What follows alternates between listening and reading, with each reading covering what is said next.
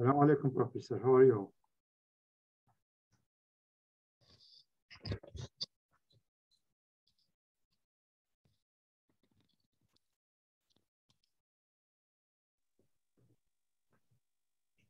Assalamu alaikum. Thank you.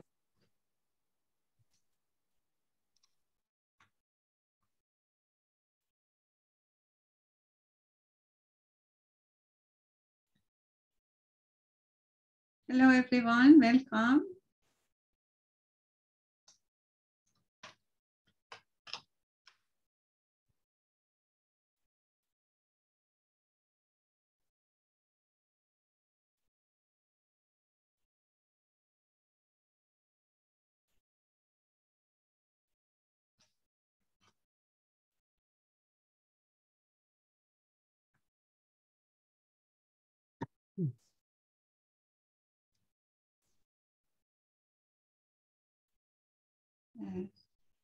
Good morning, Professor Wilson. Welcome. Good morning. Thank you. Sorry for delay. No, that's okay. I was so excited. I tried to join 45 minutes early. Oh, thank you so much. We will start just in 2 or 3 minutes. Thank you. Please, Dr. Dara, if you are available, you can start.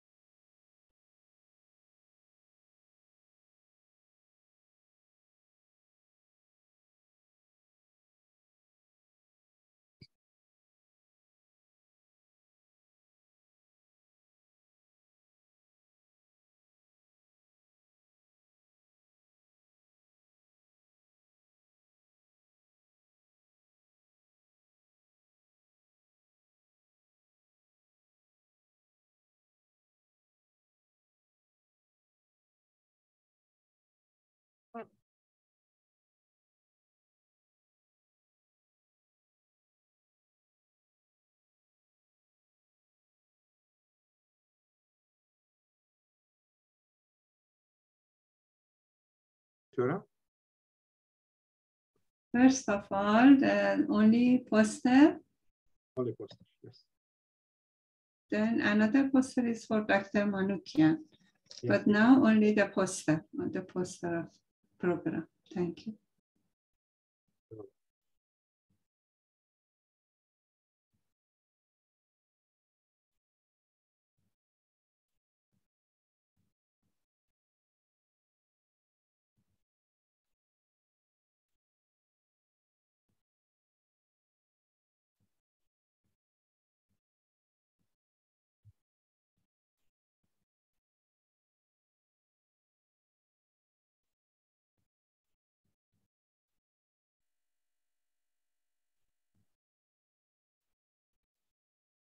Okay, it is sharing. We can see. Thank you. So you can start. Please start the session. Thank you. Okay, thank you so much. Does my sound is perfect? Yes. Okay, yeah. Thank you. Thank you. Okay, Bismillah ar-Rahman ar-Rahim. Hello, everyone. My name is Dara Al-Banna, lecturer at the College of Nursing, Hawlier Medical University. And I'm a head of department at the Nursing Department, teaching International University. And right now, I'm a MSc student in Nursing Informatics at Tehran University of Medical Sciences. And I'm proud of it. I'm connected now from Iraq. I would like to welcome all audiences from different countries. Thanks for joining the international short course on Nursing Informatics entitled Professional Roles and Practical Application of Nursing Informatics. So the host of this program is the School of Nursing and Midwifery of Tehran University of Medical Sciences, Department of Medical Surgical Nursing. It's our honor to have you all there with us. As it notes that the course will be held in 2 sessions. One in this today, that is 16th of August, and the next session will be in Sunday, 19th August, starting at 13:30 GMT time. It means is equal to 17th to Tehran or Iran time. So we have two moderators, two respectful moderators. The moderators will be Dr. R.P. Manokian, which is the Vice President of International Affairs and Assistant Professor.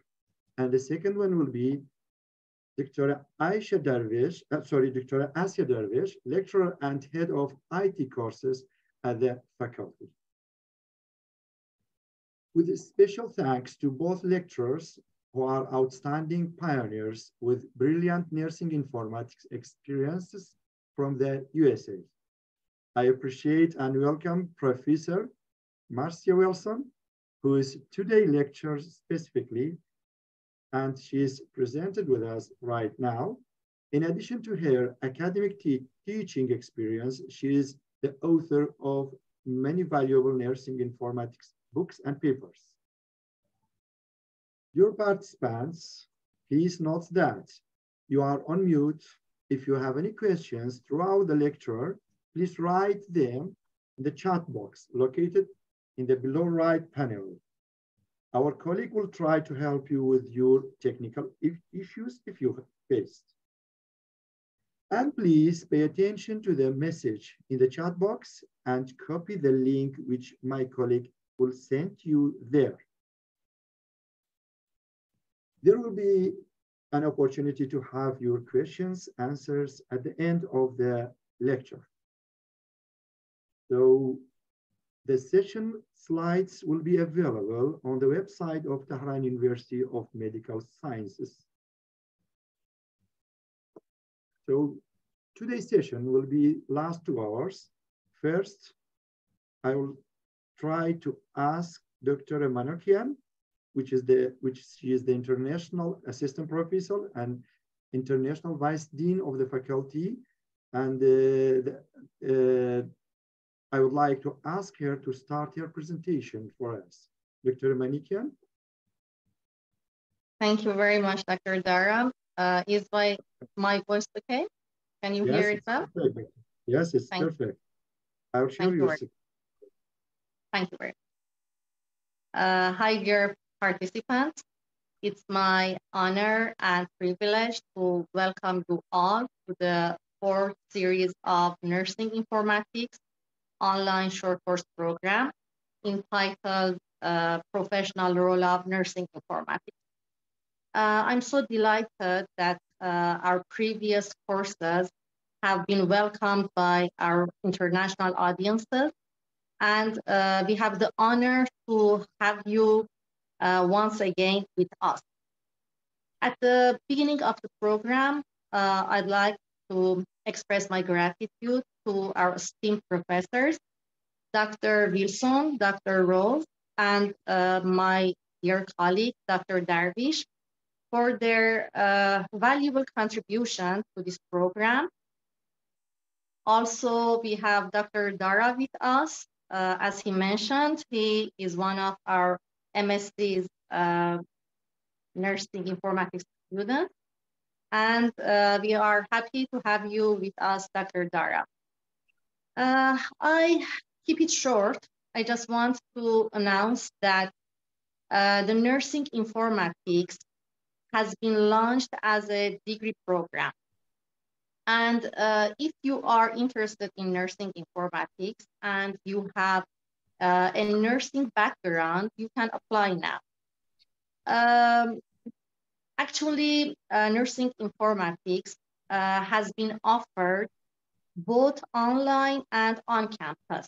And if you are interested, you can apply for our master's degree in nursing informatics. And don't forget to share all this information with your friends. Thank you. I keep it short, and I hope you will enjoy the program. Thank you very much.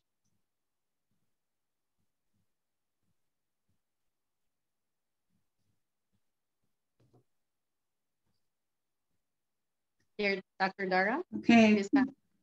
I think maybe he's disconnected. Thank you so much, dear professor, for your. Okay. I think you forgot to share the slide of Dr. Yes. Would you please show it? Then I will speak. Yes. Share first slide of the Dr. Manukyan, and then second slide is about nursing informatics. Yeah. No, about me at our website. Yes, Dr. Manukyan, this is yours. Would you please just introduce very shortly the series of past programs?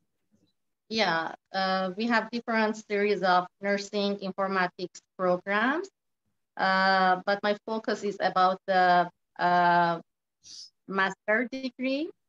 Here you can find our link. You can appear for both on campus and online.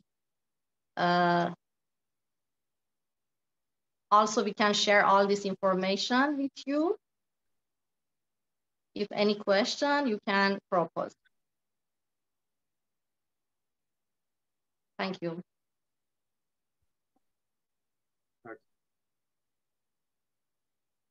Thank you so much. Thank you. I think the first slide was just what you want to show about the MSc of Nursing Informatics, but I don't know why it is missed. Okay, no yes, problem. This one. This one. Later. Yes, this is okay. Just this one. Thank you. Here you can see the information about both online and also on campus program, and you can apply and add the required documents here. It's an international program, and we have the opportunity to benefit from our international team professors, including Dr. Wilson and Dr. Rose also. Thank you, Dr. Darwish. Thank you so much. You're welcome. So I also want to speak only for 2 minutes. Would you please share my slide, the second one? Okay. Actually, I want to send my appreciation to all the participants. Some of them were in our past programs, they were with us. No, this is not the poster. The second slide, please. The slide number 2, thank you. And also special thanks to Dr. Marisa Wilson. She's the professor of Alabama University. And actually, I want to say that she was in second course with us, and we learned a lot. And she is the pioneer of nursing informatics, and I prepared you in the slide to see the announcement from AMIA, American Medical Informatics Association, and American Nursing Informatics Association from before 1 or 2 months. They introduced Professor Marisa Wilson as pioneer of nursing informatics. Yes, this is the correct slide. Thank you. And would you please, next slide. Next slide, you will see the, yes, this is the topic for today.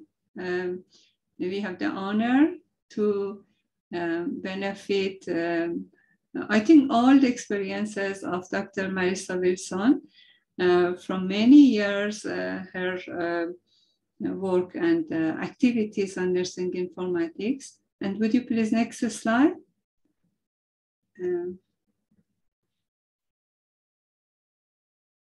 Yes, this is what I told you about from AMIA Nursing Informatics. And this is, you can see about her award from 2022, she received the American Nursing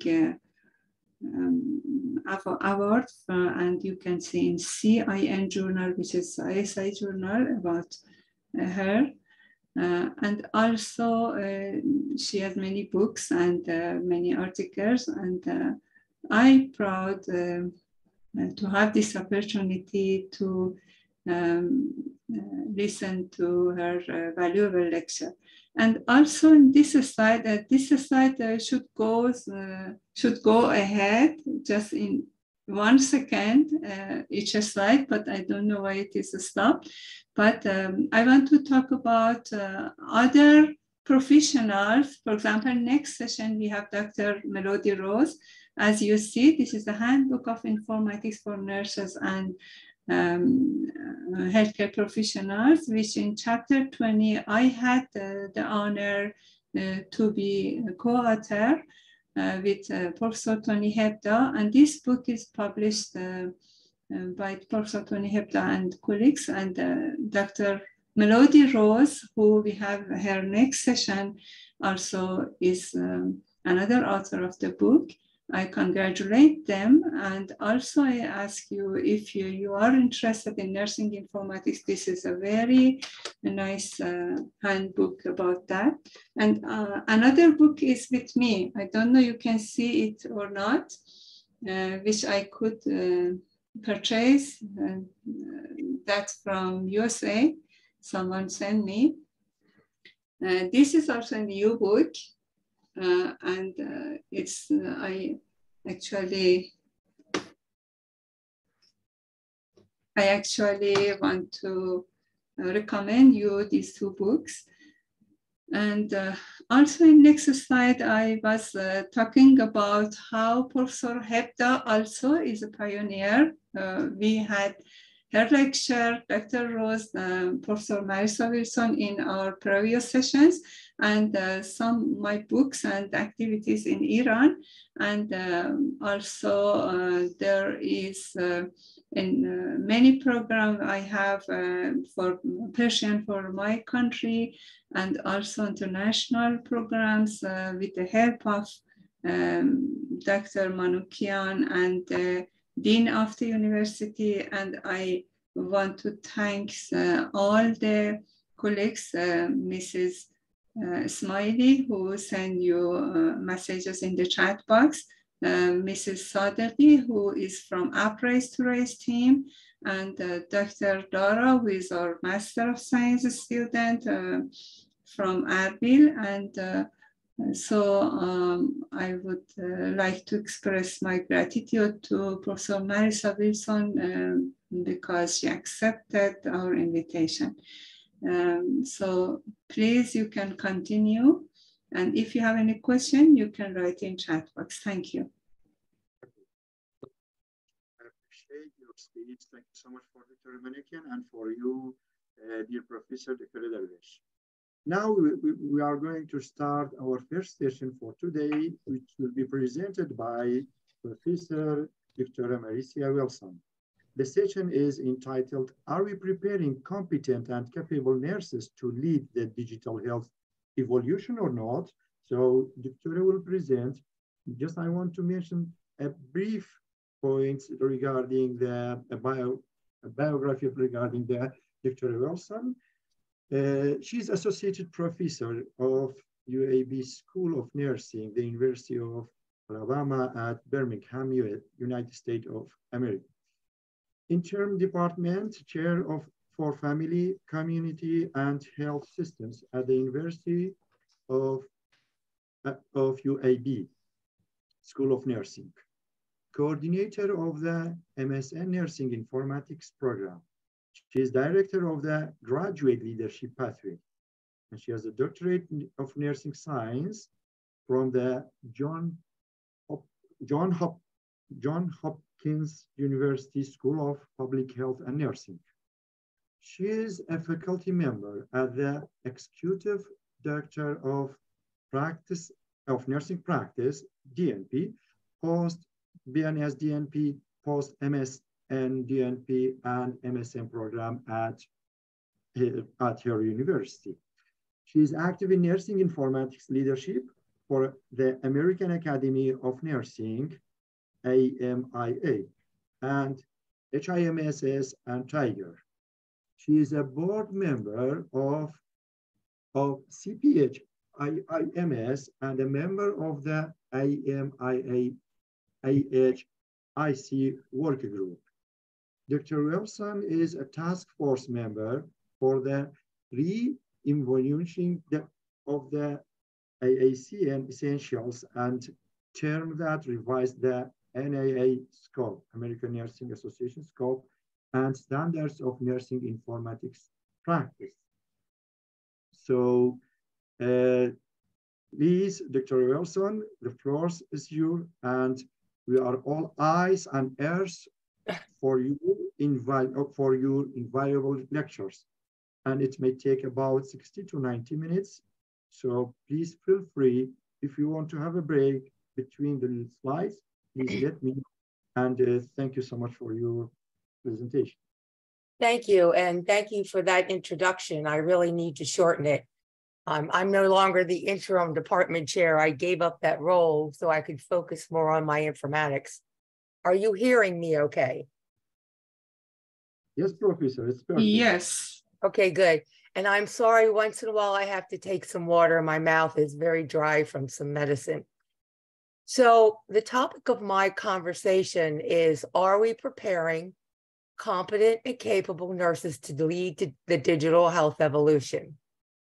And I am speaking to you from a US perspective. However, because I'm the North American representative to the International Medical Informatics Association Nursing Informatics Special Interest Group, IMIA, I work with colleagues from all over the world, UK, Australia, New Zealand, Mexico, many countries, and we're all struggling with the same question. So this question is not unique to my country or any one country, but as technology infiltrates, our nurses are lagging behind in many instances. So again, this is from a US perspective.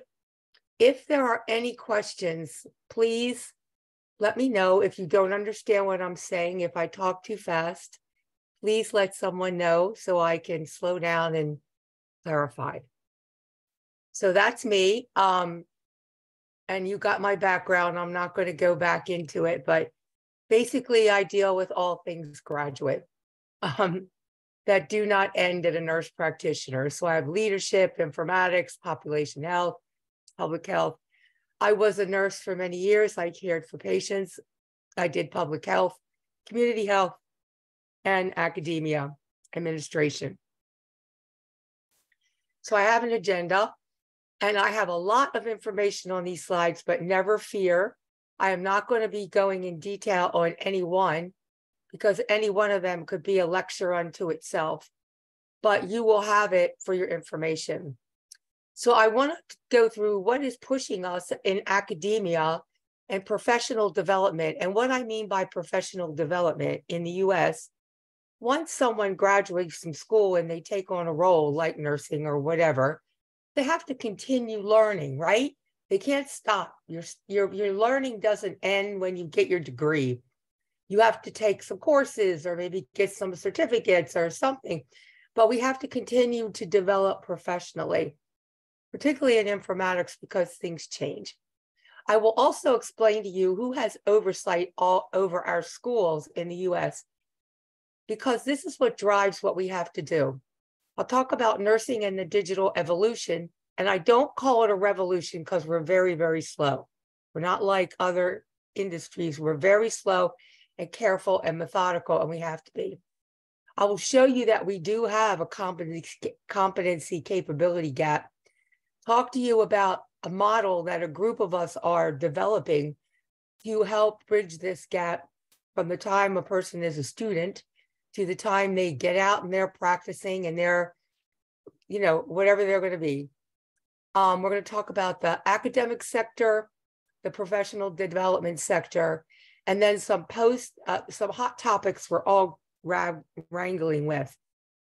So background, we have driving forces and we have pushing forces and we have all kinds of forces in the US pushing us toward having better, competent and capable nurses at all levels in dealing with informatics as a process of data to information to knowledge, and the health information technologies, a whole wealth of them, not just EHRs, but everything else that a nurse will encounter in their work. And we're like in academia, like that giant boat on the right. We got these forces pressing us, but to turn that boat around and change it into a different direction with all that weight on it takes a lot of effort. And that's where we are right now, trying to turn that boat around. So some of our shaping forces that are happening here in the US, society's demanding more technology, right? They're getting used to their smartwatches, their smartphones, their apps. They want more, particularly post-pandemic, post-COVID, when we move toward telehealth and all those things. People don't want to necessarily run to the doctor. They want care when and where they need it, when and where they need it. So society is demanding us. Consumers have expectations now. So, you know, the old people like me are dying off, and all the young ones who are attached to their cell phone, this is what they want. We have practice partners, and what I mean by practice partners is when a student graduates from school, from nursing school or whatever, people hire them, and those hiring people have expectations of those students. We cannot send them students ill-prepared because they wind up spending a lot of money to do professional development to upskill those students. They should be able to hit the ground running. We have an expansion of technology. Every time you turn around, there's a new technology coming into our practices somewhere. In the US, we also have health information technology public policy that impacts care. We have federal policy coming from the federal level that says our technologies have to improve outcomes. They have to gather certain kinds of data. They have to be interoperable. We have to be secure, all these things. So we have these public policies come down on top of us that say, you must do the following things. And now we have competency-based education requirements to meet the students' needs and to get our schools accredited. And what I mean is we can no longer just give students a quiz. They have to demonstrate the competency, and they have to demonstrate mastery of that over the time that they are in their plan of study. And that includes informatics. Okay, I just got the chat box. I just want to make sure there's no pressing questions. I'm sure someone else can watch the chat box for me. So, okay, come on. This is the environment our nurses are working in today when they walk out. We've got nurses sitting at banks of computers doing telenursing, telehealth, e-monitoring. We have nurses in different locations. Of course, we have nurses who are caring for patients. We have robotics, that's Moxie on the far right, who is being implemented in several hospitals to do those things that nurses shouldn't have to do, like delivering stuff, going down and getting a med and coming back up and bringing it to the nurse. We also have a lot of work being done in the far left bottom with elder care, Alzheimer's, other dementias, agitation, with these weird little creatures.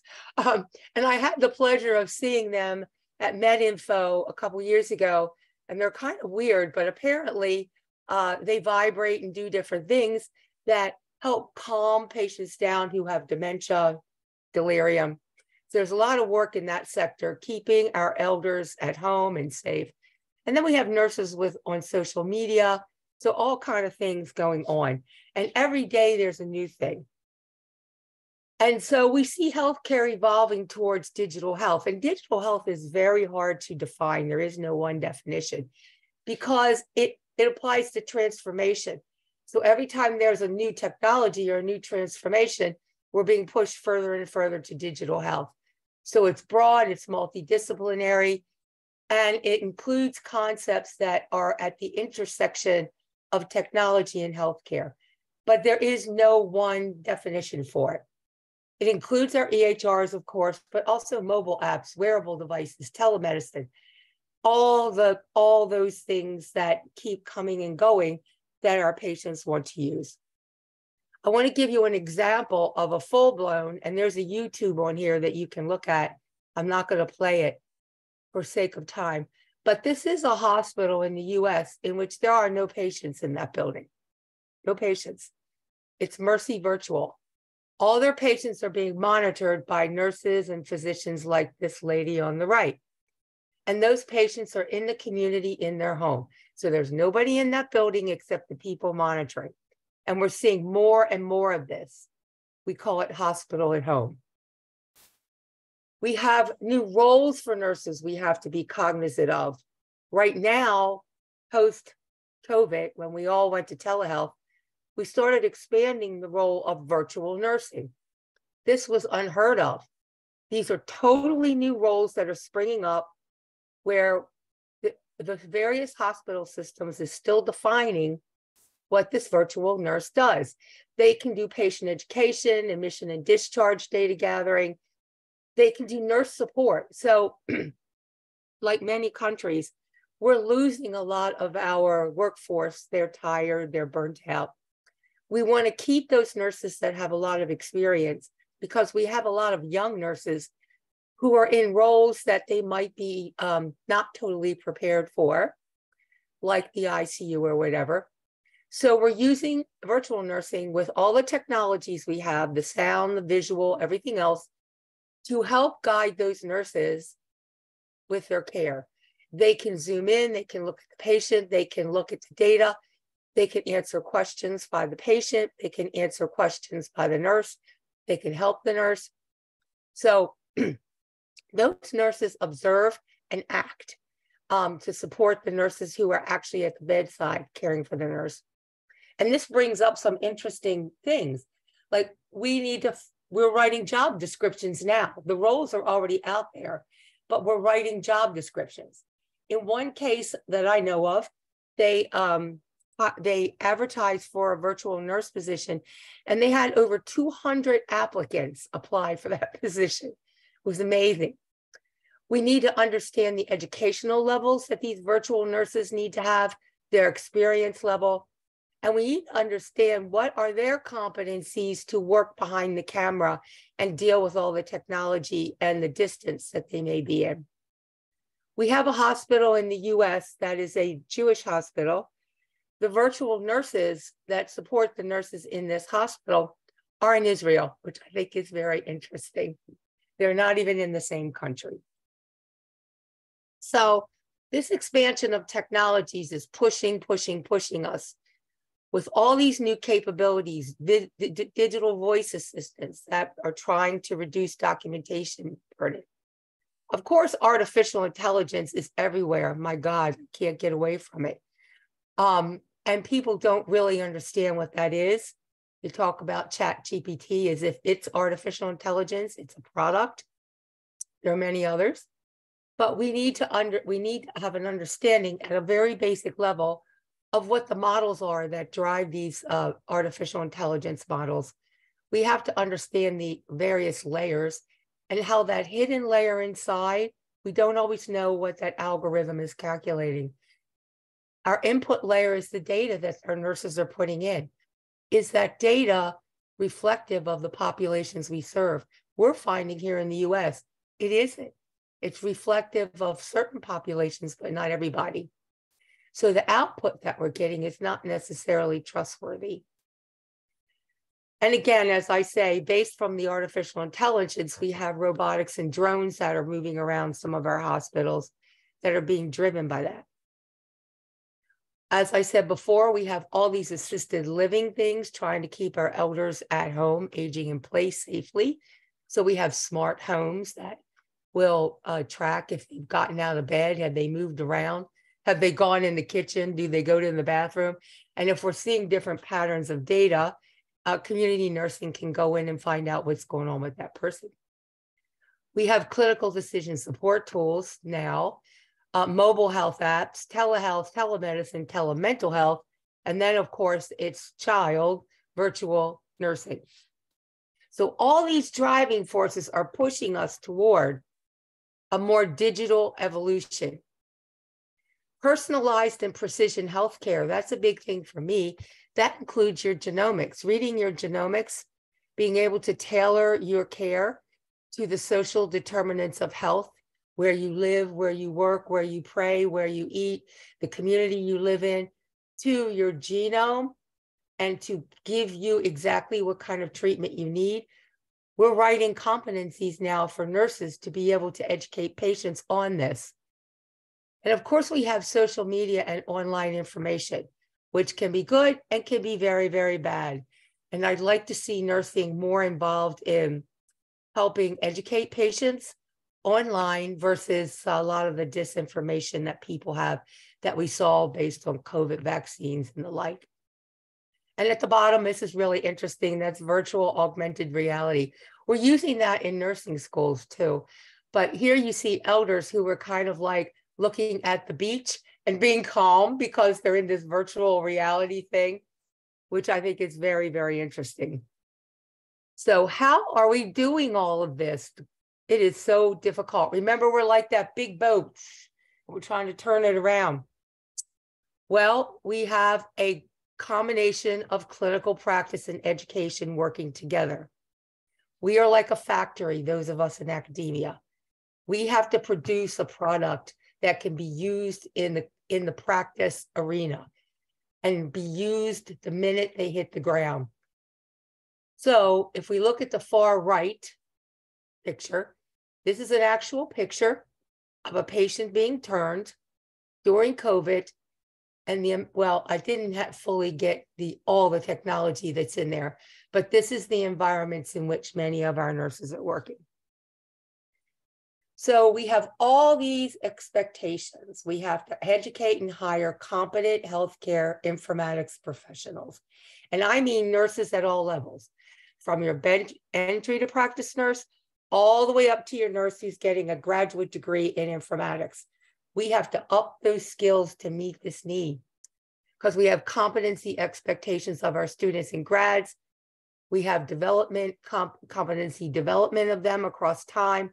We have to, in schools, we have to align our curricula to meet this.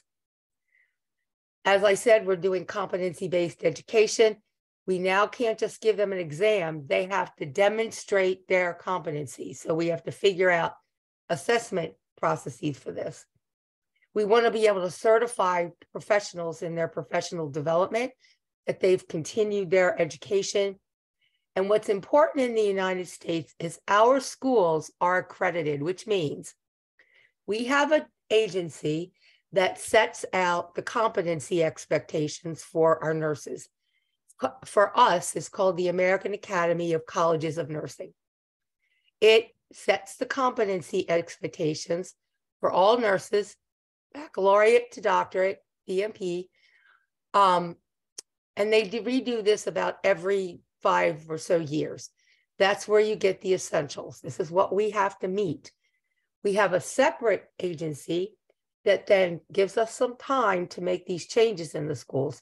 They come in, they look at everything, big document, they spend days with us, and they make sure we are actually doing that.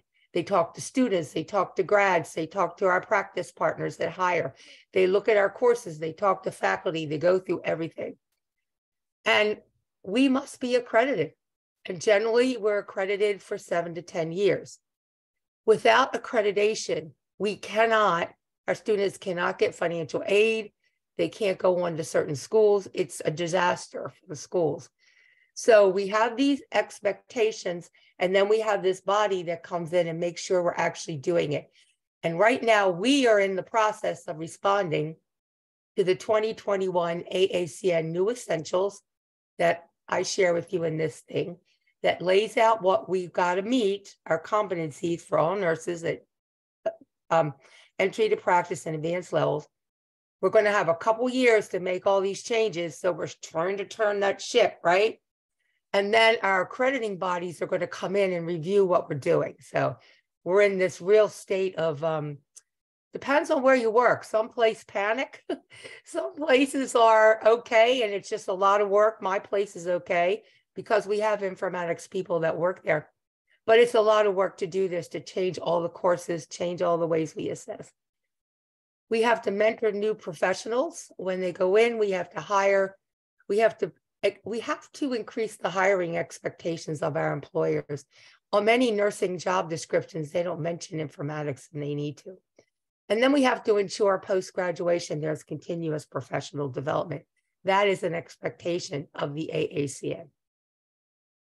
And again, these are shaped by societal demand, our public policy needs, and we as schools are charged with producing these competent and capable professionals that can meet the need. Are we doing this? Well, in the past, no, we were not. And data shows that. So that's why the essentials had to come in and be totally re-envisioned. And I'm proud to say I wrote Domain 8, and I was able to write the informatics and information technology with actually measurable competencies and subcompetencies. The previous ones were not written very well. And in the schools, when you didn't have an informatician, they were like, well, I don't really understand this, so I don't know what to teach. I'm just gonna, I don't know, teach the EHR or something. But none of this stuff was being taught in many schools. There are some reference I'm giving you for assessing informatics competencies among students and faculty. I'm not going to go through these. They're here. I've given you lots and lots and lots of resources. Again, our competencies are coming from primarily the American Association of Colleges of Nursing. We have about 2,100 nursing schools in the US. About half of them are overseen by the American Colleges of Nursing because they oversee those degree programs that are baccalaureate and higher. We also have associate degree programs and other programs that have a different body that oversees them, the National League for Nursing. AMIA sets out competencies, particularly for informaticians, and Tiger did an international, HIMSS Tiger, an international competency synthesis project where they looked at competencies from all across the world and synthesized them down by role. And that's a really good resource for you. The Canadians have done the same thing. So we have a need, right? We're not producing competent, capable nurses to meet all that stuff. We haven't been. We've got surveys and data to prove it, right? You can see it here, that we are producing nurses with a lack of knowledge and skills. We were. There's a lack of availability of training, both for the students and the faculty who have to teach, because we have to rely on faculty who aren't necessarily informaticians to teach some of this content within their coursework. If they're teaching pediatrics or community health, there's informatics in everything. It's up to us as informaticians to help highlight that. We also have to go in and train facility educators. These are the people that will continue working with the new grad who enters their hospital to continue their education and their professional development. They don't also know anything about this in many cases. So this is being pushed on us from the AACM and what's called the Future of Nursing, Leading Change, Advancing Health. They do this every 10 years, where they tell us what we should be doing. So we're being pushed in another number of directions. So our essentials, our re-envisioned essentials, and the full PDF is at the bottom. You can open it up, but we have 10 domains: knowledge for nursing practice, which is really evidence-based practice; person-centered care; population health, which is another one that people are scared of; scholarship for nursing practice, which is how to do quality improvement or research; quality and safety; interprofessional partnerships. Our nurses have to learn to work with their physician peers, their therapy peers, social worker peers. So that's something they got to learn to work in those teams and communicate. Systems-based care, meaning they can't just learn about the unit they're in. They have to learn about their hospital, how their hospital is connected to other hospitals, how those hospitals are connected to public health, and so on and so forth. So they got to learn how systems work, not just I do my little job with my patient. Then we have information and healthcare technology. That was my domain. Professionalism. having these nurses understand that they're professionals. They're not just data entry clerks or task doers. They need to take responsibility for what they do. And then there's personal, professional, and leadership development. This is the ongoing professional development angle. Their knowledge doesn't stop when they get their degree. And we have all these concepts for nursing practice that are integrated within the essentials: clinical judgment, communication, compassionate care, diversity, equity, inclusion, which means we are dealing with everyone equally, ethics, evidence-based practice, health policy, not heath policy, and social determinants of health. The future of nursing is pushing us toward transforming our practice, transforming education, transforming leadership, and meeting the needs for better data on the healthcare workforce and health in general. We have the ANA, Scope and Standards of Nursing Informatics Practice, which then looks at what we're supposed to be doing with the nurse informatician. They have their categories, they have the roles and responsibilities, but they don't necessarily designate out measurable competency. But it's a good thing to look at.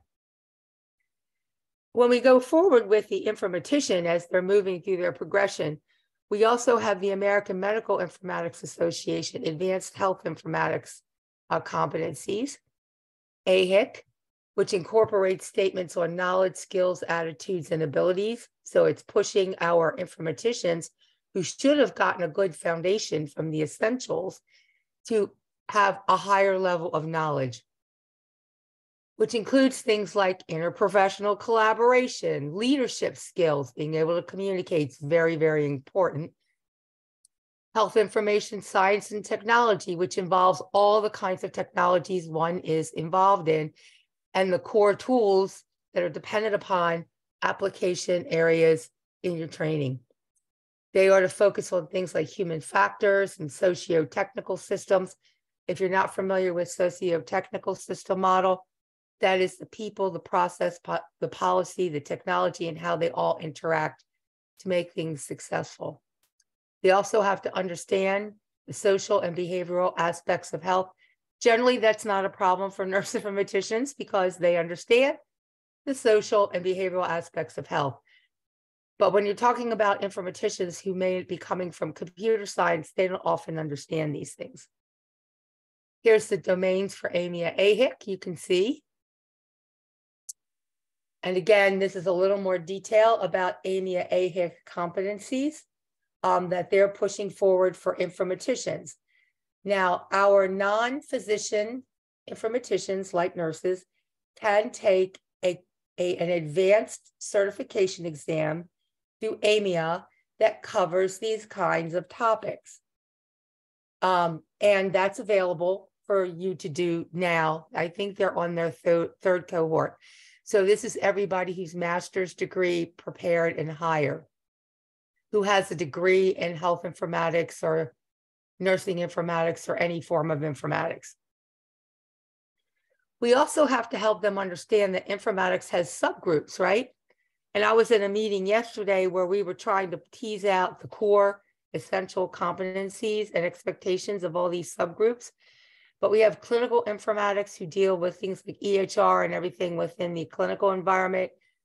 We have health informatics, which deals with just about pretty much everything related to, clinical, but as well as what patients want to do at home, monitoring their health. We have public health informatics. We have nursing informatics, pharmacy informatics, radiology informatics. I didn't list them all. Laboratory informatics. Well, we all have a core, right? But we have sort of this focus on what it is that we're working in, but we share a core. And we should all understand that core as informaticians and appreciate that others may have a slightly different focus in what they're doing. And these are what we have in common. This is used with permission of Ramon and Nelson, and it's our good old data to information to knowledge to wisdom trajectory. And how these elements build upon one another, with data just being naming and collecting and not having any meaning. It's organized to information. Information is interpreted and integrated and you form knowledge. And then ultimately, you apply that information over time and you develop wisdom. And this is in a constant state of change because we're always learning new things, right? So let's talk a bit about nursing informatics from the US perspective, because this is coming out of the scope of standards of nursing informatics practice. Our new definition is nursing informatics is a specialty that transforms data into needed information and leverages the technologies to improve health, health equity, safety, quality, and outcomes. So our data to information model stays in there, but our focus is on health, health equity, meaning everybody has an opportunity to improve their health. We don't leave certain groups out. We think about safety and quality and the outcomes that we're achieving, whether there's outcomes, patient outcomes or care outcomes or systems outcomes. We also have to, in nursing informatics, because we're trying to push everyone toward understanding what this is, that it is not new, and neither is informatics or information technology. Informatics is a process where you take data to information to knowledge, right? We used to have to do it on paper. We would go back and look at a paper chart. Maybe we would check off an Excel spreadsheet, right? We can now do it much faster because we have information technologies. But we've had information technologies for many, many years. Many of our students who are looking at informatics for the first time, whether they're entry to practice nurses, because we're trying to give everyone education in informatics at a certain level, they think this is all new because they just have begun seeing in the last 10 years a lot of EHRs coming into their environment. And I have to remind them, nope, we've been doing this for a long time. In fact, here's some pictures proving it. Nurses working on computers going back to, I don't know, the 50s, 60s, when we had gigantic computers. And then look at this radio news thing in the middle from 1924. They were trying to figure out how to make a telehealth application with whatever technology they had in 1924. So it's not new. We who are in informatics have been trying to have a digital evolution since 1924. Sorry. We've been working on electronic health records since the 60s. We've had hospitals that have had rudimentary EHRs, order entry, some CPOE. You can see University of Utah, they had the HELP system. That was one of the first decision support systems in place. Massachusetts General in the 60s, going into the 70s, had a system called CoStar, or Computer Stored Ambulatory Records.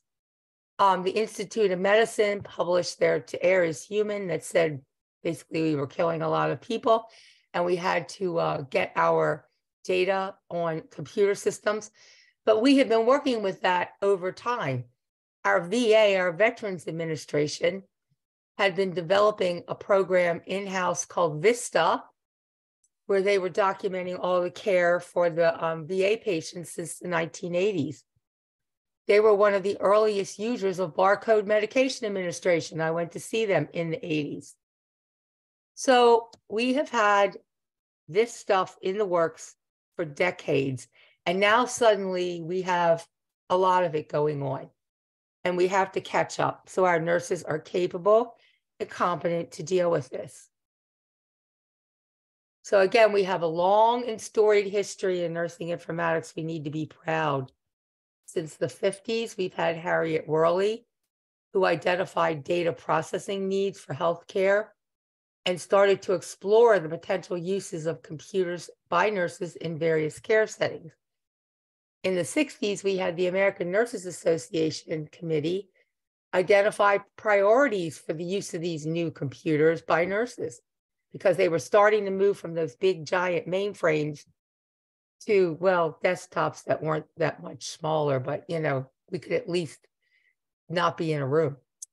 In the 70s, we had the first report of a computer application used for nurses. In the 80s, we had, of course, our dearly departed Dr. Virginia Saba, who organized the first track for nursing at the Symposium on Computer Applications in Medical Care, or SCAMSI. This became AMIA, right? Now, for those of you who don't know, Dr. Salva is truly a pioneer. And she passed away about 6 months or so ago. And we're still finding out the many things that she did to push informatics forward. We had a nursing minimum data set that was developed by Drs. Worley and Norma Lang that said we should at least at a minimum, be collecting the following data. Oops. In the 80s, we had nursing terminologies under development. Now, standardized nursing terminologies, the bane of my existence, were developed in the 80s before we really understood about computers and computer systems. So the original terminologies were not developed correctly for usage within computer systems. We didn't have concepts, we didn't have knowledge models, we didn't have any of this stuff, but it was at least a beginning. In 1990s, we had web-based applications that were developed because of the internet spread. And the American Nurses Association and the National League for Nurses convened a conference on nursing informatics leadership. And they produced a document called Next Generation Nursing Information Systems, Essential Characteristics for Professional Practice. Sorry. In 1994, our first scope and standards of nursing informatics was published. So we need to be proud of our long and storied history. So when our colleagues say, oh, this is all new, it is not new. We've been messing with this for at least, gosh, the 50s takes us to 70 years. Oh, Lord Almighty. Anyway, we need to let people know we've had a long history, and nurses have led the way. I'm telling you, nurses led the way. We had the first scope and standards. We had the first graduate programs. We had the first specialty that designated nursing. And now physicians come to us and want to know, how did we do that? So we need to be proud. But we need innovative strategies to ensure all of our nurses, whether they're practicing nurses at the bedside or nurse informaticians, have what they need to fully participate in today's world with all that technology coming in. And we know we have huge gaps in faculty knowledge who have to teach, the educators once they graduate, of course, our students, because they get what the faculty and educators teach them, which often has big gaps. So our graduates have gaps. Our practicing nurses have gaps. Our nurse leadership, who generally came up through the ranks over time, never got this information. And neither did many of our nurse executives. And yes, sadly, some of our nurse informaticians are poorly prepared. I did see a hand up. Was there a question or something people didn't understand? I just want to check. I just want to make sure there's nothing in the chat box. I don't see anything. Okay. I just saw a hand flash up. And because we have these significant gaps, this is impacting our nurse participation and leadership in the digital health evolution, wherever they practice, whether it's in a hospital, community, home, wherever these nurses practice. We are not always at the table. We are not always participating.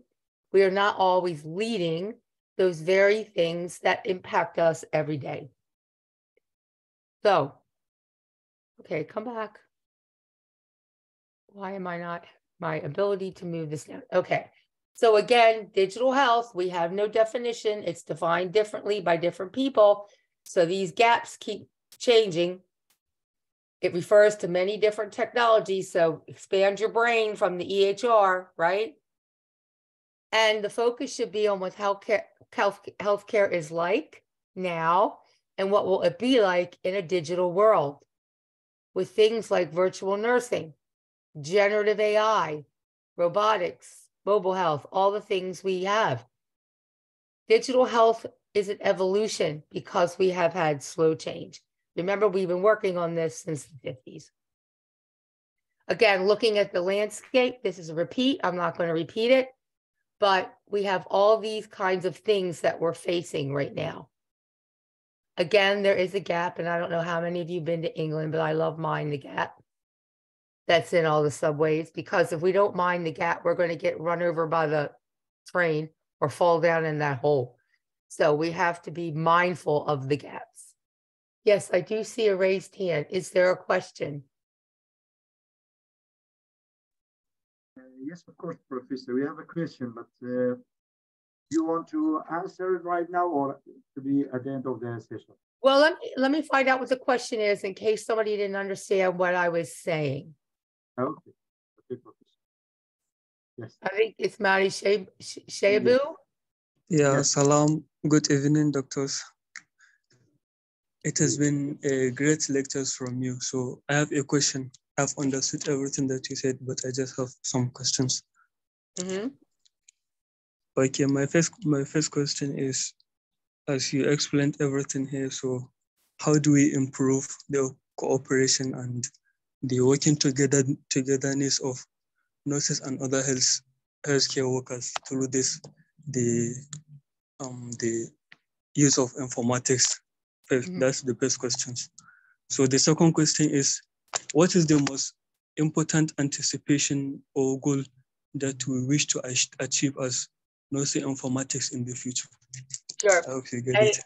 And I am going to answer those in my next series of slides. So if I don't, you can come back at me at the end, okay? Sure, thank you. So we have these gaps. We have an environment that's saying we have to have competent and capable nurses. We have technology that's coming in from every single direction, regardless of where you work. It's impacting all nurses. We have to have them understand technology is caring. It is not a separate thing as a silo. It is part of their day-to-day activities, just like a stethoscope, right? We don't teach them to put the stethoscope around their neck and walk around with it. We teach them how to use it.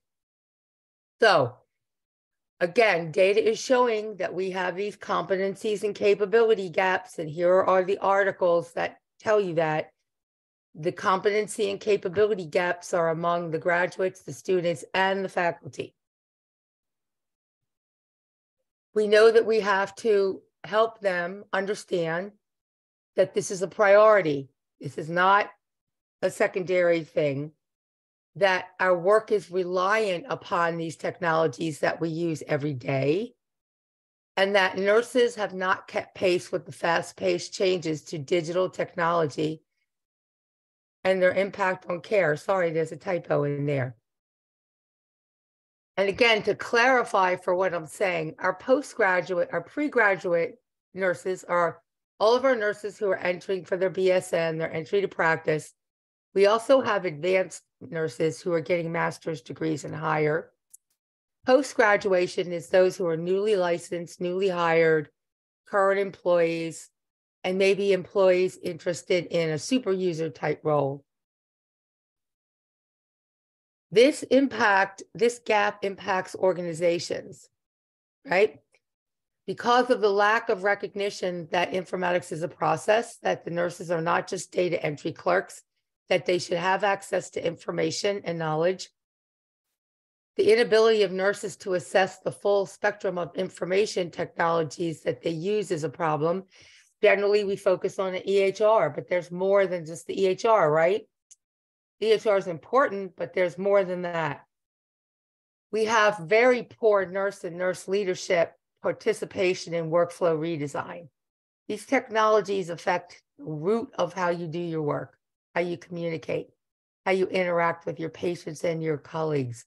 You need to participate in workflow redesign to help understand what's happening to your practice, and to also help deal with things like documentation burden and miscommunication. We have ineffective nurse and nurse leader anticipation of that successful design and implementation. So our nurse leadership, and this is hard to do now because of workforce issues, our nurse leadership doesn't always invest in having nurses participate in these activities when it's going on. This causes a potential for additional documentation burden, which means nurses are just documenting a lot of stuff that they don't necessarily use. It's taking up time. We have limited provider vision regarding the possibility in the evolution, right? Our providers don't often see this evolution and what it all means and what it could mean and how good it could be. We have failure to achieve the use of data to support care. We have wasted financial time and human resources on this. And all of this gives us a potential for unexpected negative consequences when you have communication, workflow disruptions, documentation burden, all these other things, we can have negative consequences. So, my group has a proposed model that is evidence-based, that has been tested in a few places, that we are trying to test it in more, but it is a very difficult model to follow because it requires systems level thinking and collaboration between faculty, educators, operational leaders in hospitals, vendors, and other innovators and entrepreneurs. We need everybody to help with this. So we have a novice to expert trajectory based on Benner. The novice is the pre-licensure nurse, and the expert is the graduate prepared informatician. Again, it requires collaboration among many, many partners. And we have to rethink the way we educate and the way we conduct professional development. We've got to collaborate with these partners. And again, that includes faculty, educators in our facilities, operations leadership, our nurse leadership, vendors who sell things. They can come in and show a video on Moxie and what it does, right? They may not be able to bring Moxie because it's kind of big, hard to get Moxie in an airplane. And other innovators and our nurse entrepreneurs who see a problem and go out and try to fix it, right? We have those people. We need to shine on them so that we can show other nurses, when you see something that doesn't work, how can we bring that to an actual product or whatever they're doing? Here is our model for student to novice to expert pipeline. Those little things that look like red lightning bolts are where gaps often exist. It includes the student, the new graduate hire, the ongoing professional development activities, all the way to the informatics specialist and the super user. And it includes collaboration with faculty, educators, all the rest of them, operations, industry. We all have to cooperate together. I'm fortunate, I sit in the school where we have multiple schools of medicine, whatever. We have nursing, we have a big informatics department. We have a hospital right around us, right across the street. But there are schools that don't have these resources, but they have students in them. So we have to look around and say, how can we help them? We have to be clear and concise in what we're trying to do. We have to follow our AACN essentials for those of us who are overseen by this. We have to look at the Tiger recommended international competencies. We can go to the HIT comp and look by role. It's a very nice tool. You can go into this HIT comp. It's part of the Tiger synthesis. And you can go in by role and find out what people should be doing. And then in the US, the American Organization of Nurse Leaders, AONL, has redone their expectations for nurse leadership at the executive level and what they understand from informatics. So we have all these opportunities for faculty, facility educators, but we have to offer those opportunities and support them.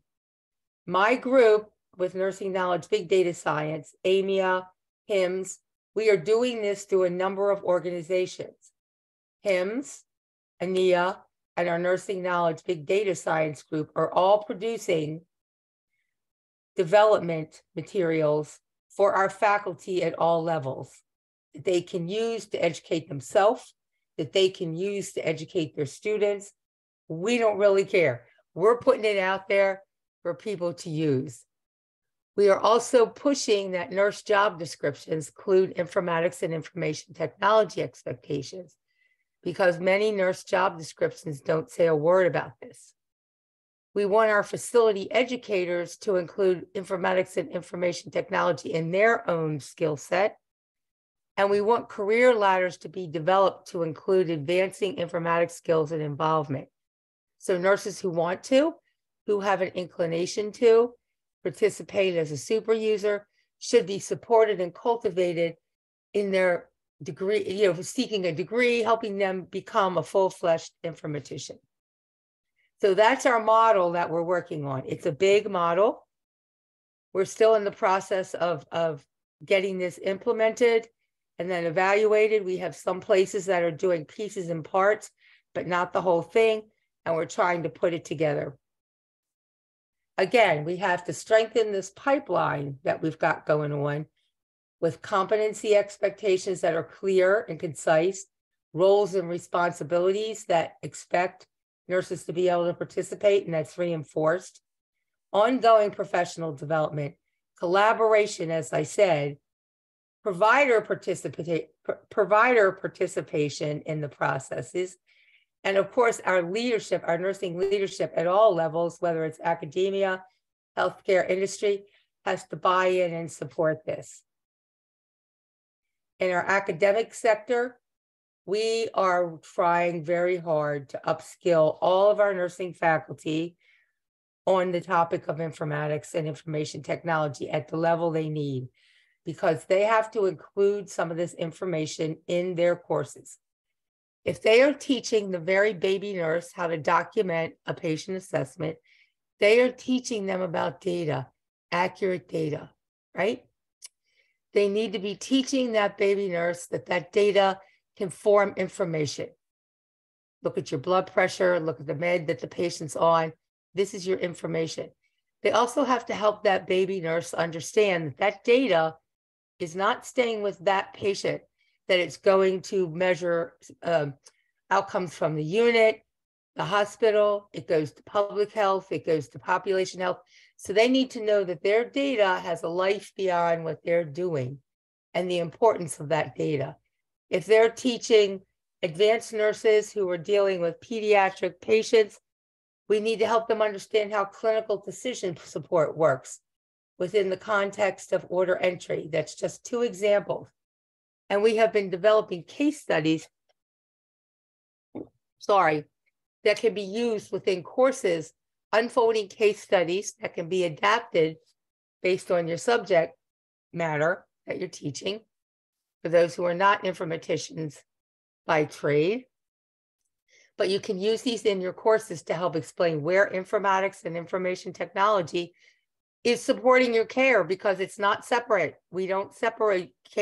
We can't separate. Informatics is not over there like a silo. We do know that we are in alignment to other strategic initiatives like our competency-based education requirements now, where students can no longer just take a test or write a paper, but have to demonstrate a skill across time. We know we're being pushed by the future of nursing. We know that we are being pushed, whether we like it or not, by the influx of digital health tools. We know that we have workforce issues that might be helped by using informatics and information technology. We know that post-COVID, we are doing much bigger expansion into population health, meaning being able to look at populations of people, not just a patient, but maybe part of a city or whatever, that we can help them with their various things that contribute to their health outcome. And then, of course, we have to strengthen the public health sector. We saw that with COVID. So we are developing educational materials and methods that can support and align with these materials taught at the level they need to be, whether it's a faculty member or a student. And we're trying to develop the assessment of competency strategies. In the professional development side, after the graduate, they're also trying to take their onboarding stuff and what they do every year and build informatics and information technology into it. But the educators that do this in the hospitals have to be educated. that we know that they need basic data management, they need basic skills. We know that there's an opportunity that they could be, if they participate in, decreasing their workload using technology. We also know that all healthcare providers need to be able to use all the technologies, not just the EHR, and understand the best ways to use them. Our facility educators need professional development and support, and our new hire orientation should include more than just how to move around a basic EHR and the functions of an EHR. We have to develop role-based workflow. We can use things like HitComp. We need clinical ladders. We have to develop ongoing professional continuing education, and we have to develop career ladders within the institutions so that a nurse who's inclined to can become a super user and maybe be developed into a master's prepared and higher informatician. But we've got challenges, a lot of challenges. And this is actually my last slide. I just want to make sure I'm okay and timely. Yeah, okay. We have documentation burden. I don't know how many of you have been dealing with this, but back in the days when we had paper, and I worked as a nurse when we had paper, if somebody came to you and wanted a new form, there was an entire process. A committee had to look at the paper, approve the paper. We had to figure out how we were going to print the paper. We had to train people on the paper. We had to distribute the paper. It was a whole thing. So there was a reluctance to just keep adding papers to everything. We had a spreadsheet. We had documentation areas where nurses could write free text, but we didn't keep adding screens and screens and data upon data. Once we got computerization, and I'm sorry, I'm guilty of this, people would come to us, we learned how to build a screen, and they'd say, we need this on a screen. We need this data. We didn't ask why or what they were going to do with it. We just said, okay, and we built the screen. I don't know if many of you participated in that stuff. Well, we had screen upon screen upon screen until finally nurses had hundreds of screens to fill out, most of which the data was never used again, was not relevant to nursing, belonged to somebody else, but they gave it to the nurses to enter. And we have documentation burden. Unfortunately, here in the US, a lot of documentation burden is focused on the physician. But I hazard to say the biggest documentation burden is among nurses who are seemingly attached to computers their entire shift, documenting something or the other. And I know that because I'm a patient and I watch them. That documentation burden, according to Dr. Susan McBride, leads to moral distress. Nurses who feel like they can't do what they're supposed to do with their patient because they're so busy documenting, right? Or they're documenting things that they don't want to because the computer system forces them to do it. So Dr. McBride did a big study of Texas nurses and found not only did they have burden, but they were feeling this moral distress and they were writing about it. This is a contributor, not a sole contributor, to workforce burnout. Nurses are like, I'm not going to go home. I'm not going to spend an extra hour every shift at the end of 12 and a half hours, making sure all my paperwork is done. So you have workforce burnout. Interesting, during COVID, we were able to take a look at our documentation and say, what can we get rid of? And they did. They got rid of stuff. And guess what? The world didn't end. Everybody was fine. The nurses were able to document what they needed to document. Everybody saw it, and the world did not end. We got rid of a lot of stuff that wasn't needed. So now health systems are going through all their documentation, their admission, and they're saying, what is it that we actually need? What do we never use again? What can somebody else collect? Why are we collecting this? And then we have standardized terminologies. Oh my. Well, we can't have AI. We can't have our good data analytics unless we get our standardized terminologies under control.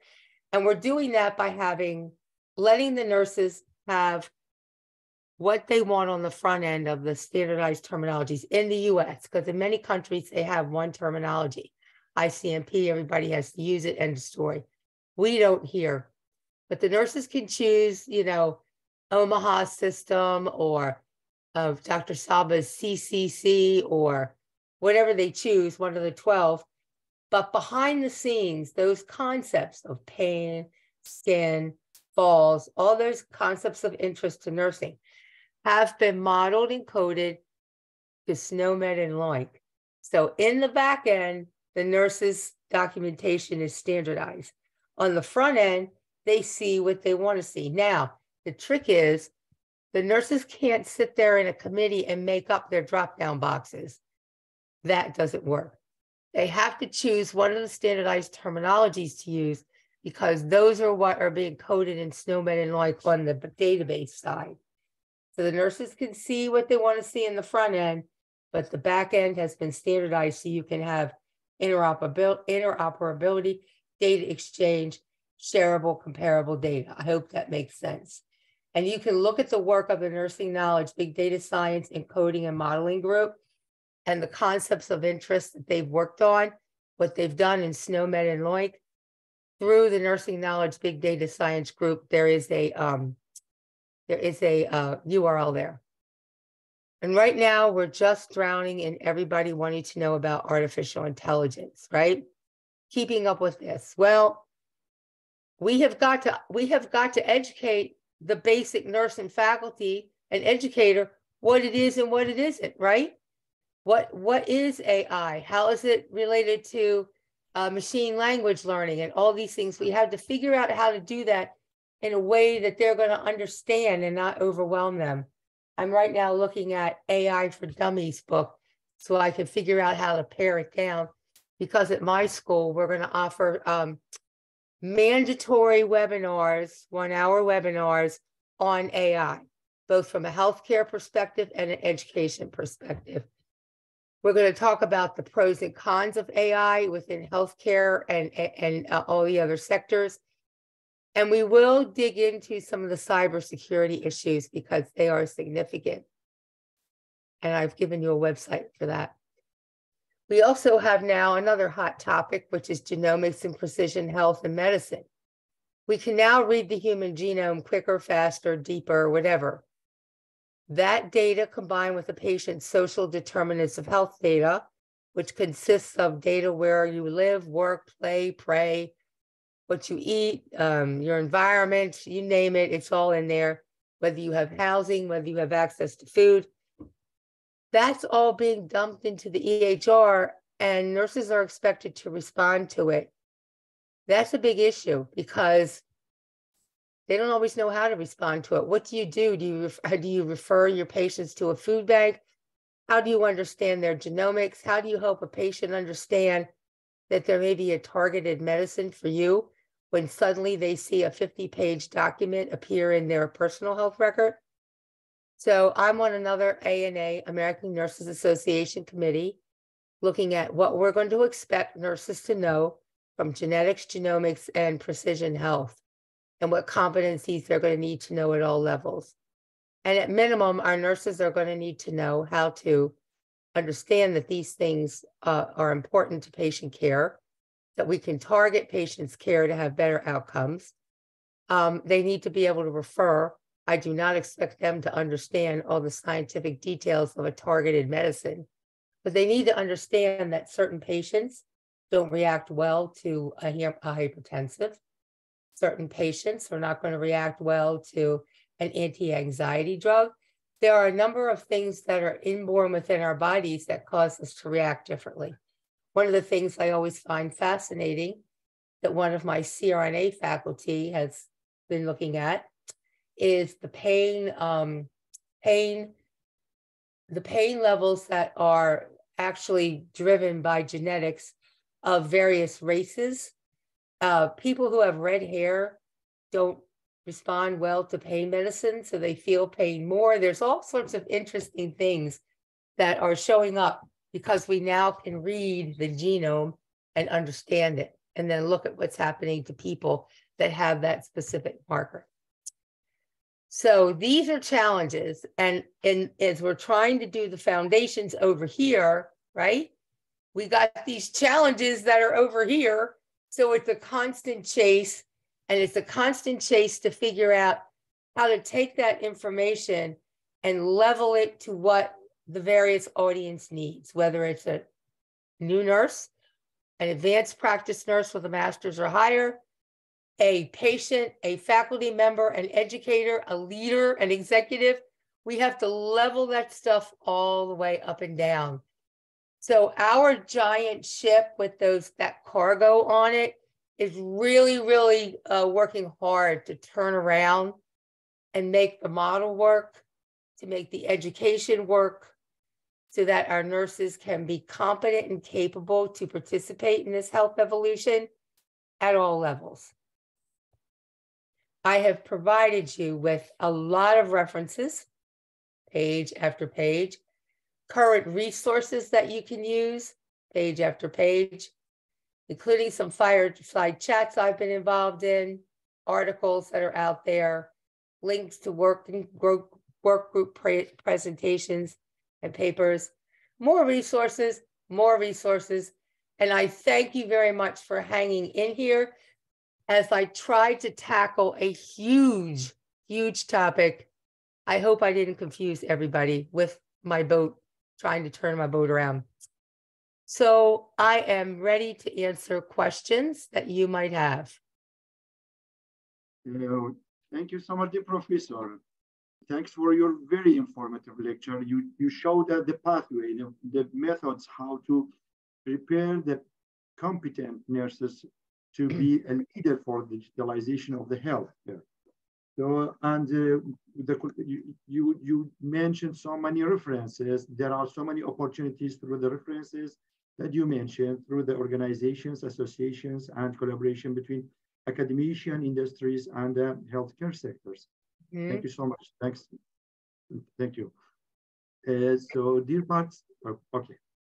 So I see there was a question about genetics and genomics. Exactly. Yes, exactly. I would recommend, looking at that through our National Institute of Health site. They've got some very good information about genetics and genomics and precision health. If you Google it, you can see from the NIH.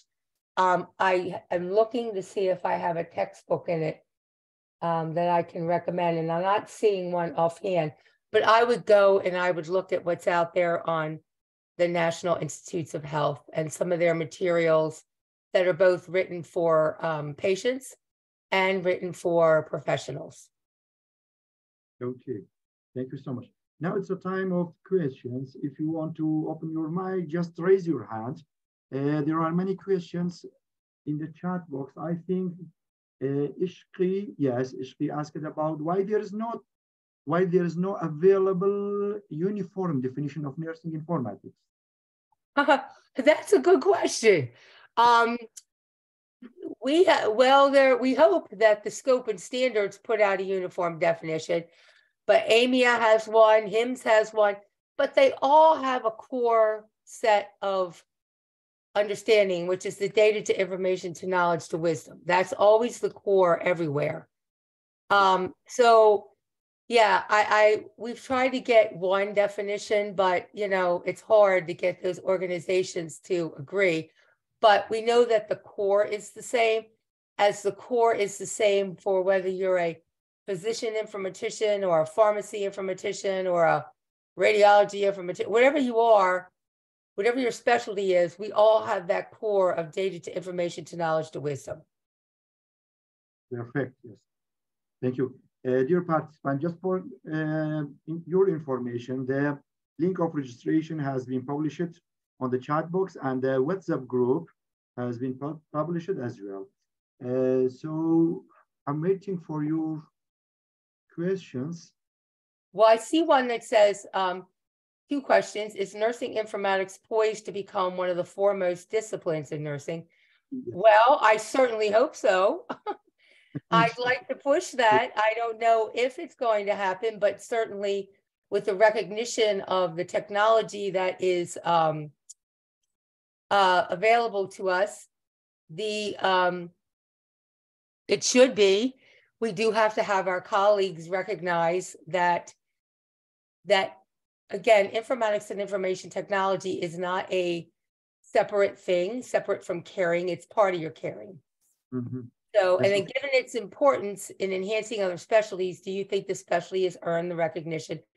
I have to say that we're still fighting for recognition in many ways, which to me is bothersome. I think we all internationally have to continue that fight, all of us across the globe, because we all share in a similar set of problems.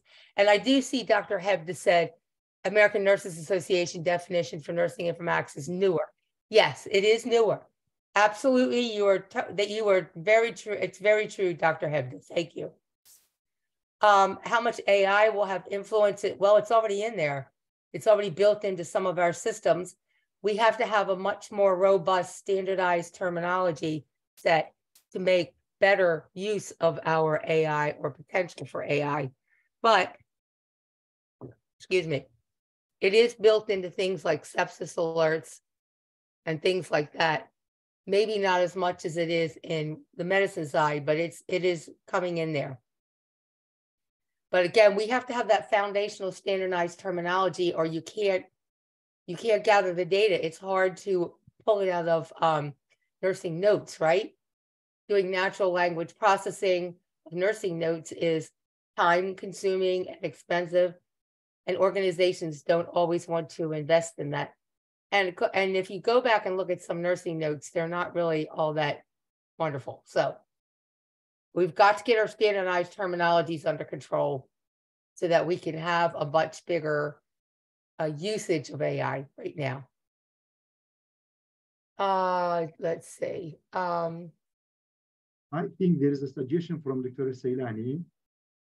She mentioned that, many thanks for Professor, and she said that our use of nursing informatics is limited to some statistics and financial purposes. Yes. Yes, yes. In the field, based on running EHR. So while I understand we should have a serious revision on our curriculum and include required and related credits in the school. She recommended like that. Thank you so much, Victoria. Yeah, one of the things that my group is trying to get people to realize is that, and I had this in my own school, informatics and information technology are not the same as stats and analytics. It's part of certainly informatics and information technology. Excuse me, are used to support the collection of data, the formation of statistics and analytics, but there is a slight difference. And we often get shortchanged by being pushed into that. We often get shortchanged by just focusing on the EHR. But part of that is our own responsibility to expand out people's understanding that we're looking at the outcomes of all these technologies, not just the EHR. EHR is important. I'm not giving any, I'm not diminishing that, but it's not everything that one uses. So part of that's going to be our communication. And Celestine wants to know the difference between clinical informatics and health informatics. I will tell you that that definition, that difference is actually coming from AMIA. AMIA views physician informaticians as doing clinical informatics. I argue that that is wrong. And all the rest of us who are not physicians do health informatics. Again, I argue that that is not correct, but that is a definition. That is a difference that's being promulgated by AMIA. Not seeing it in the international side, but in our side, I am. And we are, those of us nurses who do a lot of work in the clinical setting are pushing back on their subdivision. So Celestine, it's really kind of a arbitrary organization difference. Let's see. Yes. There's a question from Mahdi again. What advice does Dr. Wilson have for young nursing undergraduate students who wish to proceed their studies in MSc and have among the options nursing informatics? Well, first of all, you have to make sure you have strong informatics content within that baccalaureate or that new nurse program so they understand what it is, right? Oftentimes that's not a very strong part of their education in many schools. We're trying to reverse that. So they need to understand what it is. They also need to be, if they're working in a work environment, supported to be a super user when a new thing is coming up, to participate in committees and things like that, so they understand the role that they're preparing to take on. And then they have a better appreciation for the work that they have to do or might want to do within a graduate program, which can be very different. It can be leadership, it can be implementation, it can be project management, it can be analytics. You know, we can focus on many things in our graduate programs, but they need to have exposure from the beginning in their education and then exposure within their professional development post-graduation. Trying to look at the chat box and everything else. Yes. There's a question from Nikovia asking about the recommended book book on genetics. Yeah, I think I can send some books. I didn't do that homework very well, I guess. But if you look under the National Institutes of Health site for the US and look up genetics and genomics, you see a lot of good information. But I will certainly look for a good book, and it's usually found under things like precision health. I can send some articles through Dr. Darvish, who can send them out. Okay. There is two related questions from Abdul Malik, dear Abdul Malik. He thanks you for your valuable presentation and he really appreciate it. He has two questions. Is nursing informatics supposed to become one of the foremost discipline in nursing, considering its significance across various nursing domains? The second one, given its importance in enhancing other specialties, do you think this specialty has earned the recognition it rightfully deserves? Yeah, I think I talked about this before. It's going to be up to us to make sure this is the preeminent role. We have to be the ones that say, again, technology is part of your caring. You must participate in these things. You need to be competent to do certain things. That's going to be up to us as informaticians to get that message out and not just speak to ourselves, but to speak to our colleagues. And the second question, I'm trying to remember what the second question was. Do I think it has earned? No, my personal feeling is no, we have not earned the recognition we should have. And we need to take responsibility for that. We need to. We are the ones that have to share what we contribute to healthcare better than just going to meetings and speaking to ourselves, right? We got to get out there and we got to talk to other nurses about what it is we do and how we impact patient care. Yes, there is a question from the asked about, I need a little clarification on the differences between clinical informatics and health informatics. Yeah, I talked about that before. That was the designation that AMIA set up. Clinical informatics, they give to the physician informaticians, and all the rest of us who are not physicians, they call us health informaticians. It's an arbitrary boundary because many of us work in the clinical sector, clinical sphere, and aren't really happy with that division. Okay, I think there is no more question. I know that you are tired. Dear Professor, I have two questions. Sure. Thank you so much. The first one is, based on your experience, which association or organization is the best one or suitable for the students or for the novel beginners in this field? And the second one, do you think that the AI will solve the mental health problems in the future? Well, boy, the second one's kind of a big question. Do I think AI is going to solve the mental health problems? You know, I view AI now as a tool, right? It's a tool. Is it going to solve a problem for us? It's going to provide us with information that we have to use our critical thinking and clinical reasoning to really decide if that information is real, can be trusted, before we start using it to actually make decisions for us. Certainly, I can see it looking at symptoms and various things and giving us ideas about what patients may have. Do I think it's going to be, at this point in time in development, basically telling us what to do? I certainly hope not, because I don't think we're there yet to be able to trust it. For the first one, the first question, oh Lord, I forgot, went out of my brain. What was your first question? Organization. The association, yes. Yeah. Well, you know, some of that depends on your interest. AMIA, the American Medical Informatics Association, is very research oriented. So if you're a research person, that's where you want to be. If you're more interested in product and what products do, what they look like when they go to market, the newest things that people are trying, the outcomes, then HIMSS is where you want to be. So it depends on what your like focus is. I belong to all of them because I get something out of all of them. But if you're a researcher, like a real pure researcher, you want to be in AMIA.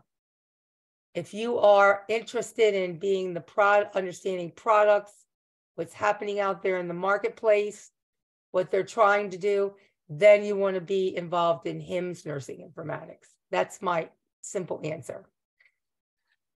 And Dr. Madikarni says they're not seeing a lot of AI or e-health research. No, we're not. I mean, this is just suddenly like, it's been around, you know, we've had it for a while. That's not new, but, you know, suddenly we're hearing about this in education and in healthcare, and it's like AI. So our research in the field is lagging behind the product, as we usually are. We're writing policy about students using things like ChatGPT to do their homework. They've been using it. They have been using it. The students found it and they used it. So we're always sort of behind what the technology is pushing us towards. We don't have a way of knowing what's going to happen in the future. So we're always sort of behind what we call behind the 8 ball. If you do billiards, you know, it's the 8 ball. We're always behind it. So anyway, you're not seeing a lot. You're going to start, but not yet. Not yet. Yes, that's exactly. Again and again, thank you so much, dear professor.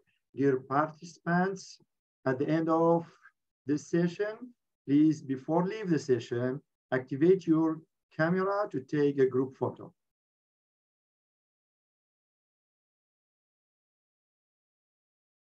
And I'm going to stop share so I can see everybody. Oh, gallery. Oh my, what a group. Okay. 114 people. I'm honored. Yes, 115. Thank you, Professor Wilson. That was great. And I also want to welcome Professor Hebda. She's with us. And I'm so happy. And if she wants to speak, it's good. We will be happy. I don't know if she can hear me or not. Hello, Tony. How are you? Okay, we wait for audiences. And they should open their camera and take a group photo.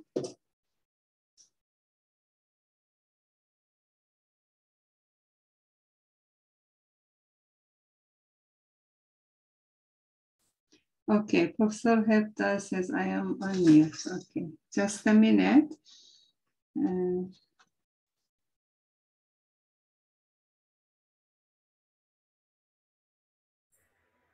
Yes, now you can speak. And if you want a camera also, I can open it. Thank you very much. This was a marvelous presentation. And again, I want to thank our hosts because of the opportunity to have a discussion on informatics, which is critically important to advance what we do. So thank you. Yeah, I cannot stress enough that our international voices are extremely important. That the issues we are facing, for the most part, are being faced all across the globe, and we have been quiet far too long in our corners doing our work, speaking to each other, and now it's time that we take our voices in this international group and tell people nursing and informatics go hand in hand. They're not separate. As I tell my faculty, we do not teach nurses. We don't teach nursing students to put a stethoscope around their neck and just wear it.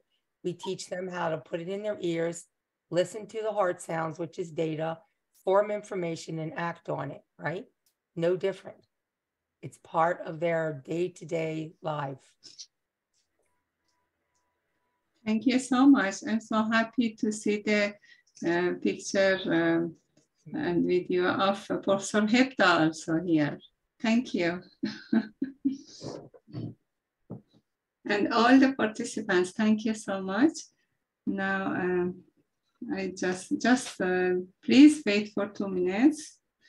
I will ask if they took the photo, then we can leave the session and close the camera. Just wait, please.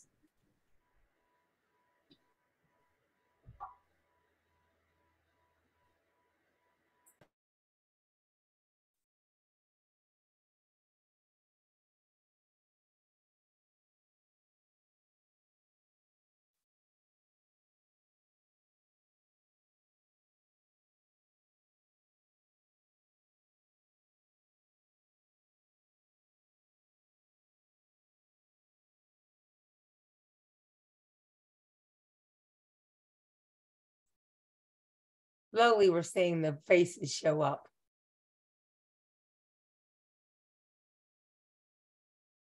Some people are shy, it looks like.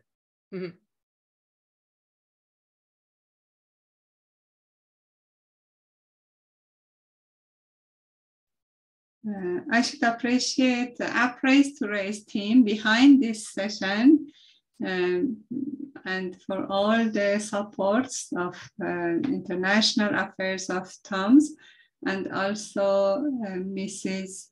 Nafisa Smiley, who moderated the chat box. And thanks, Dr. Dora, because of a very nice managing the questions and answers. And thank you, Professor Wilson, for very nice answers and nice questions from the participants. So I think she said she's taking photo.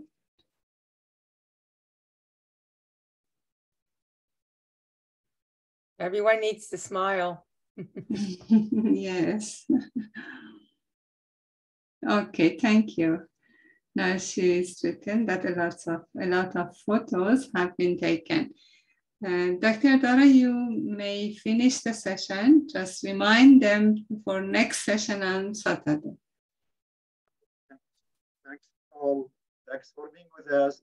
See you inshallah on Saturday, next Saturday, 19th of August, at the same time, 17th Tehran time. Inshallah, we will see you, and we hope you in the best health and security. Thank you so much. Thank you, and I wish very nice days and health for Professor Wilson. Thank you. Thank you very much for being a very patient, wonderful audience as I tried to cover a very large topic. Really? A very broad topic in the amount of time that we have. Most of these things could be their own lecture by themselves. So You've been very patient. I appreciate it. Thank you. Thank you so much. Bye-bye. Bye. Khuda Hafiz. Khuda Hafiz. Thank you.